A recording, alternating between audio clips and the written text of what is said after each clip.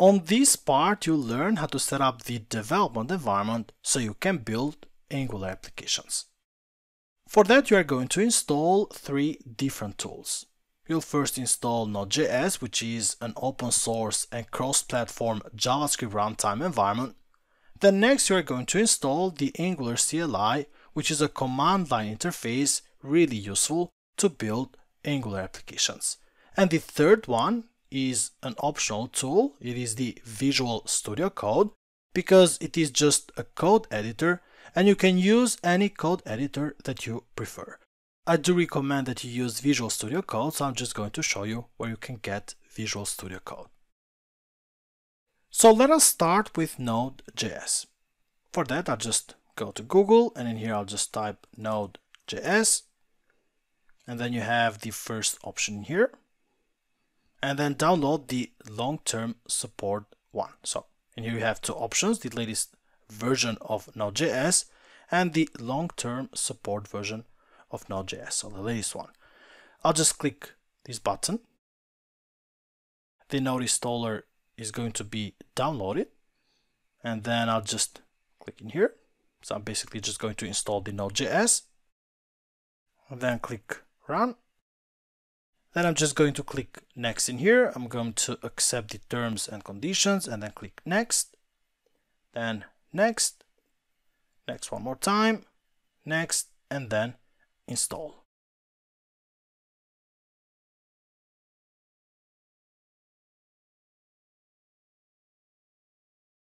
So we can see in here that the Node.js was installed successfully. Now let us click finish.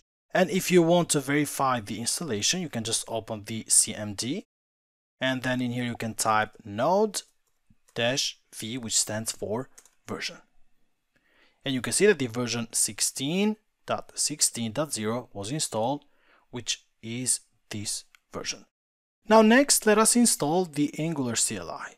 So for that, I'll just type in here Angular CLI, and then just come to this link in case you do not remember the command, and that is the npm, then install. The flag G that you see in here, it means that it's going to install the Angular CLI globally, because you can either install it globally or just for a single project. We're going to install it globally, and that's all. Now the npm in here is really useful because it will use the Node package manager.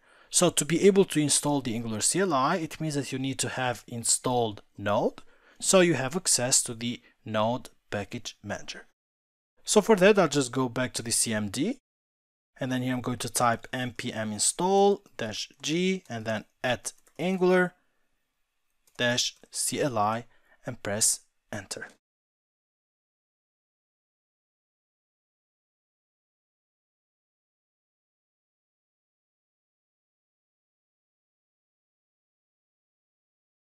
So we can see that the app was installed successfully.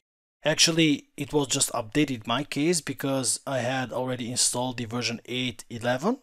I just installed the latest one, so it was updated from 11 to 8.15. The third tool is Visual Studio Code. So same way, Visual Studio Code, and then the first link. I have already installed this tool, but if you have not, you can just come in here and click download for Windows, or if you are using a MacBook, you can just download it for Mac OS. Now, since you have installed the Node.js and you have also installed the Angular CLI, let us go and create an empty project. If you want, you can always come back to the Angular CLI page, and in here you can refer to the documentation, or you can check out my blog post which I have created for the Angular CLI. So if you go to .nethow.net, you are going to see in here the Angular CLI commands post. So I'll just open this one. And then in here you're going to have a history or a description about the Angular CLI, how you can install it, how you can check the version. And then down here, you also have some useful commands on how you can create a project, how you can create a component, a module, and much more. Now throughout this course we're going to use a lot of these commands, but in case you want to come back and refer to any of these commands, you can always come to .NET-how.net, then Angular CLI commands. So let us go to Visual Studio Code, and we are going to use the first command that you see here on the list, so ng new and then workspace name, to create our first default Angular project. For that, I'll just start Visual Studio Code, and then in here I'm going to click Open Folder. If you do not see this option, you can just go to File and then Open Folder. I'll create a project on Documents, and then go to Angular App. I have already created this folder, and click Select Folder. But you can create any folder that you want, you can name it anything you want, it's not really important, but I've just decided to use this folder for my case. So now that I am inside the Angular App folder, I'm going to use the Angular CLI command to create the default Angular project. For that, I'll just type in here ng and then new. And then you need to provide the workspace name, which is going to be like the project name. I'm going to name my project the movies and then app and press enter. So this is going to ask if we would like to add Angular routing. I'm going to select no, because in the upcoming parts you're going to learn how to add routing to Angular applications. So I'll just press enter in here. Then it's going to ask which style sheet format we would like to use, and the options are CSS, SCSS, and the other two options. I'm going to go with the first option, the CSS. I'll just press enter in here. And now you can see that the command created some default files, and now it's installing all the npm packages. Now that the npm packages were installed successfully, let us go to the movies app folder. So for that, I'll just change directories. So cd and then movies-app and then press enter. And now in here, I'm going to open a new instance of Visual Studio Code. And for that, I'll just type code and then dot and press enter. You can see that the instance was started. And now the root folder is the movies app. So we can close the other one. I'll just close this one. Make this full screen. And now you can see in here that we have the node module. So all the npm packages go inside this folder. But we're going to talk about that on the next part. In here you can see that Visual Studio Code is automatically suggesting that we install an extension. It's called Angular Language Service. So let us actually install this extension. It's not a requirement. It will just be more helpful for us to have this installed. So click install.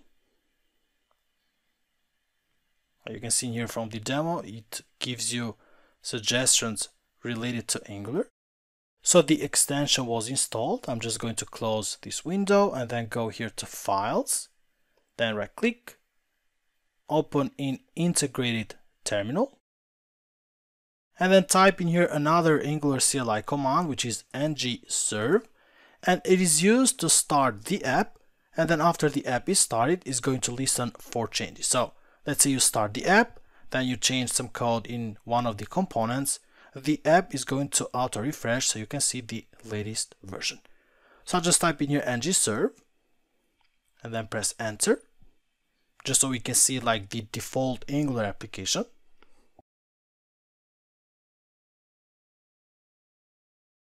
So we can see that the app was served successfully, and in here you have this message which says that Angular Live Development Server is listening on localhost 4200. So let us just go to this link.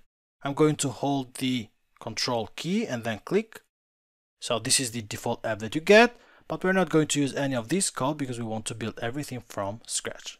And here, for example, you have some commands. So for example, if you want to create a component by using the Angular CLI, you have the ng generate, or you can just use ng then c for component and then the component name.